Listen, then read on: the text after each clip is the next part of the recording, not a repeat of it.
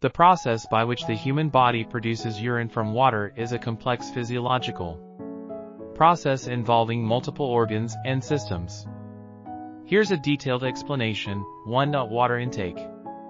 Water enters the body primarily through drinking fluids and consuming foods with high water content. In the digestive system, water is absorbed primarily in the small intestine, where it passes through the intestinal walls and enters the bloodstream.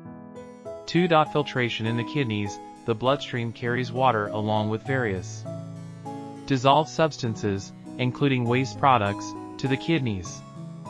Within the kidneys, each nephron, the functional unit of the kidney, filters blood to remove waste products and excess substances while retaining essential molecules.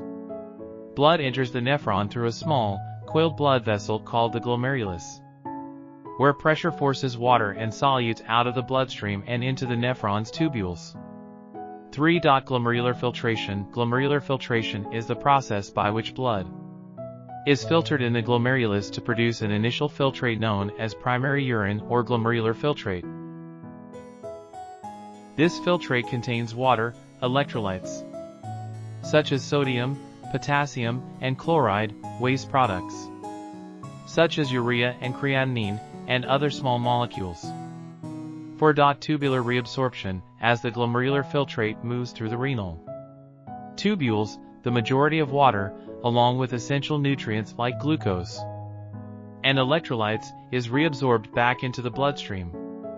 Reabsorption primarily occurs in the proximal convoluted tubule, loop of Henle, distal convoluted tubule, and collecting ducts.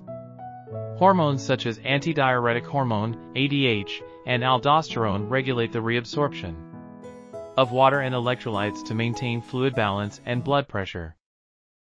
5. Concentration of urine. In the loop of Henle, a countercurrent mechanism establishes a concentration gradient in the surrounding tissue, allowing for the reabsorption of water and concentration of urine. This process involves active transport of ions and passive diffusion of water across the tubular walls, resulting in the production of concentrated urine. 6. Excretion of urine. The concentrated urine is transported from the kidneys to the urinary bladder through the ureters.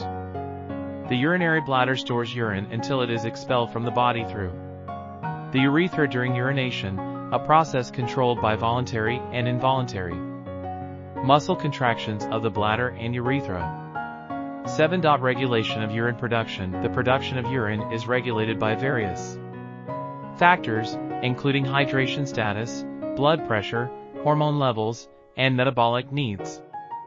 Hormones such as ADH, aldosterone, and atrial natriuretic peptide, ANP, help adjust urine volume and concentration in response to changes in the body's internal environment.